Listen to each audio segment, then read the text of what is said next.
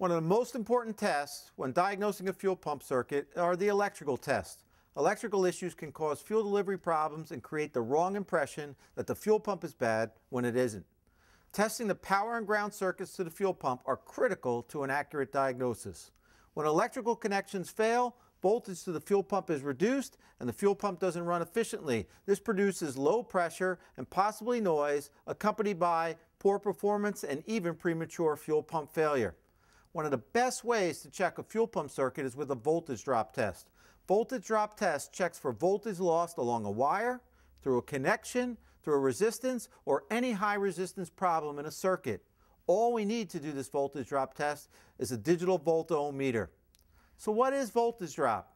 By definition, a voltage drop is the loss of voltage caused by the flow of current through a resistance. Any increase in resistance in a circuit will create an increase in voltage drop. When checking for voltage drop, one of the most important things that has to happen is the fuel pump must be running. A common mistake when doing voltage drop tests is that we don't have the fuel pump running, and the reading then would be inaccurate. So we're going to have the fuel pump running. What we're looking for, typical voltage drops on both the power and ground circuit can't exceed 0.5 or a half a volt.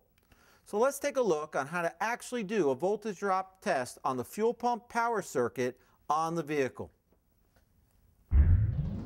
Let's take a look to see how to actually do a voltage drop test on the fuel pump circuit on a live car.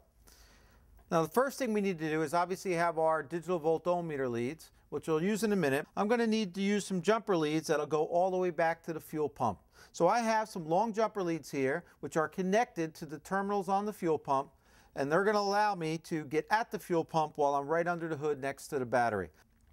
How we do our voltage drop test on the positive side is that we're going to take our digital volt-ohm meter leads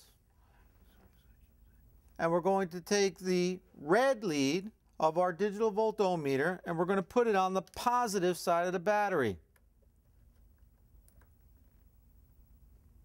We're going to switch our voltmeter on,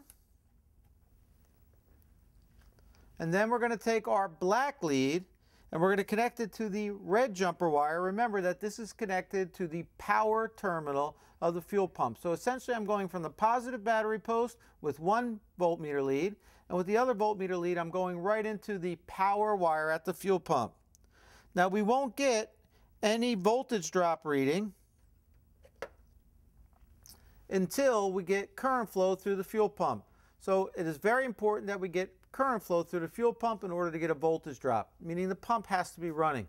So what we're going to do is we're going to have someone turn the key on now, and that will run the pump for 2 seconds. An alternative to this would be to pull the fuel pump relay out, jumpers terminal 30 to 87, typically on a fuel pump relay, and that will get the fuel pump to run all the time. So let's turn the key on and see what our voltage drop is on the positive side. Our voltage drop on the positive side of this car is 0.2 volts. Remember, our maximum voltage is 0.5, so this car has a good positive power circuit to the fuel pump. So everything from the battery all the way back to the fuel pump electrically is in great shape. Now what's nice about this test is it works on all vehicles. Now to do the ground side, it's just as easy, but we're going to hook up our leads a little differently.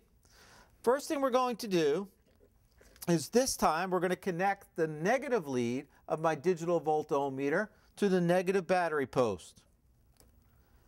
Then I'm going to take the positive lead of my digital volt-ohm meter, and this time I'm going to connect it to a jumper wire that's connected to the ground terminal at the fuel pump. So I've got this red lead of my digital volt-ohm meter and I'm going to connect it to this black wire. Now a couple of notes on the jumper wire while we're here. You prefer to have a straight wire that goes all the way back because we don't want to have any problem with the wire itself, meaning a spiral or coiled wire may seem handy, but they often have a lot of resistance built into them. So a straight wire is preferable if you have to run a long distance, in this case, from the fuel pump up to the battery. Now, once again, we need current flow through the circuit, so we're going to have someone turn the key on, which will allow the fuel pump to run, and we're going to take a look at what our ground side is.